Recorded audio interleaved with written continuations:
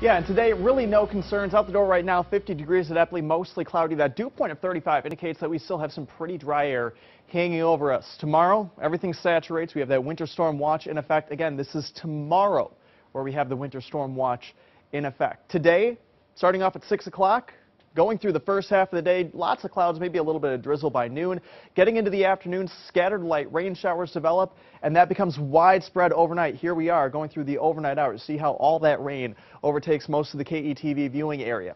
By 5 o'clock tomorrow morning, could be a little bit of an icy mix far off to our northwest, Norfolk, West Point, Columbus. As we go into the morning, notice how that line gets a little bit closer to Omaha. This is where we could see the sleet and freezing rain as early as 7 o'clock tomorrow. I'm anticipating all rain in Omaha through noon. Anytime after noon tomorrow, all bets are off.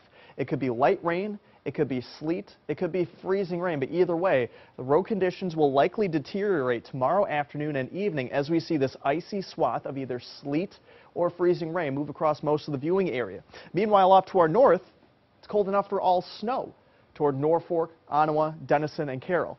Everything pushes off to our southeast by 10 o'clock tomorrow night, but look at this.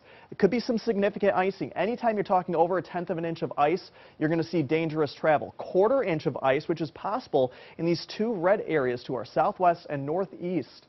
That's where you could start to see some power outages, widespread impacts to travel up to 1/10 of an inch here in Omaha. So that's enough to make things really slick tomorrow afternoon and evening, and maybe a 1/2 inch to 1 inch of snow on top of that. Higher totals off to our northwest.